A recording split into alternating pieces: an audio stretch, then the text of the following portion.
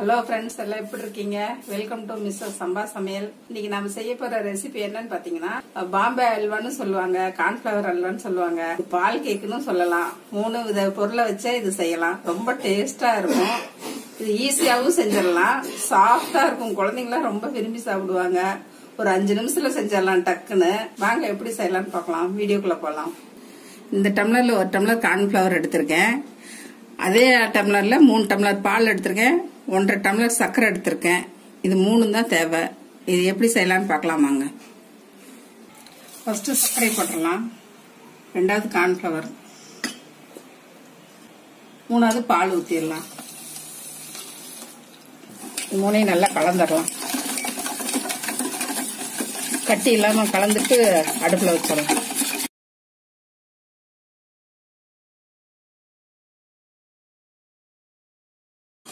இப்படி எல்லாம் சர்க்கரையெல்லாம் ஒன்னா கலக்கிறதுனே இப்படி கலந்தாச்சு.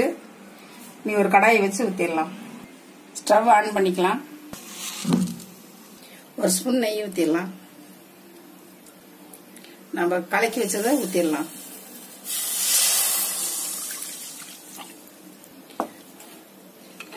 அடுப்பு வேகமாவே இருக்கட்டும். கொஞ்சம் சுருண்டு வரும்போது கெட்டியா சிம்ல வச்சு கிளறிக்கலாம்.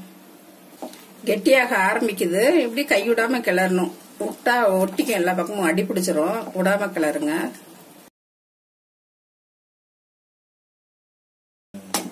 இந்த டைம்ல அடுப்பு சிம்ல வச்சுக்கோங்க.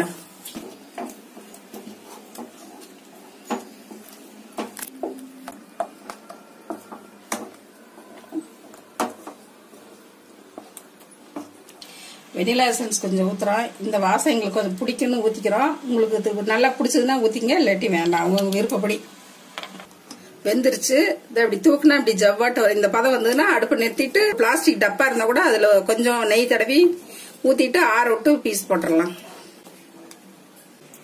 நெய் கொஞ்சம் போட்டு 2லயும் தடவி விட்டு நம்ம அல்வாவை எடுத்து கொட்டிடலாம். டப்பால ஒட்டாமறதுக்கு நெய் தடைக்கலாம் கொஞ்சம்.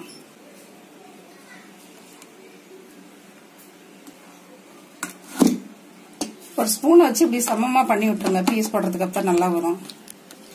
பார்க்க கரண்டியில் ஒட்டும், ஆனா சமமா வந்ததுன்னா கரெக்ட் ஆயிரும்.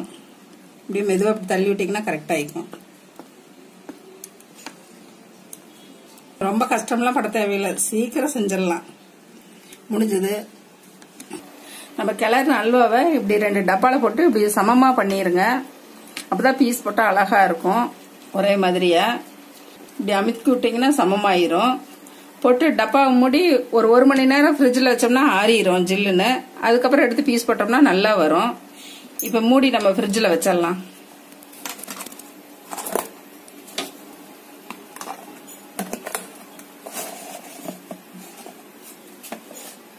அரை மணி நேரம் ஃப்ரிட்ஜில் வச்சு எடுத்துட்டு வந்தாச்சு பீஸ் போடுறதுக்கு.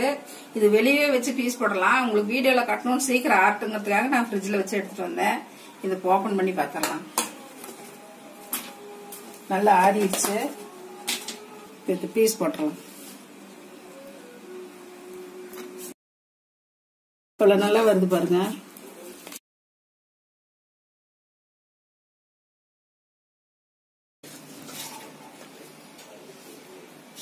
எல்லாம் ஸ்பாஞ்சா இருக்குது பாருங்க. அப்படியே வாயில வச்சது கரைஞ்சிரும்.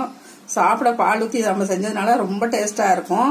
இது இப்படியே தின்னாலும் பால் கேக் மாதிரி நல்லா இருக்கும். நான் உங்களுக்கு இதுல பாதி வேற மாதிரி செஞ்சு காமிக்கிறேன். இது கார்ன்ஃபிளவர்ல போட்டு வறுத்து காட்டுறேன் பாருங்க. அது கிறிஸ்பியா நல்லா இருக்கும். கொஞ்சம் இப்படி சாப்பிடுங்க, கொஞ்சம் அப்படி சாப்பிடுங்க.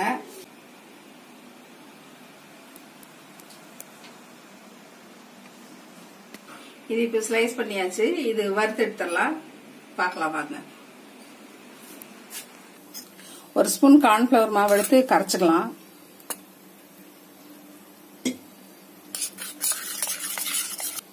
கரைச்சிட்டு பிரெட் கிரம்ஸ் வச்சிருக்கோம். அதுல தொட்டு ஆயில்ல போட்டுடலாம்.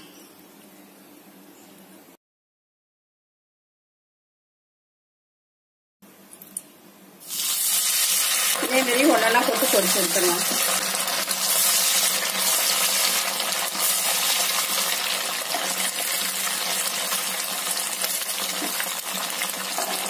சீக்கிரம் வந்துடும். திருப்பி போட்டுருங்க டக்குன்னு.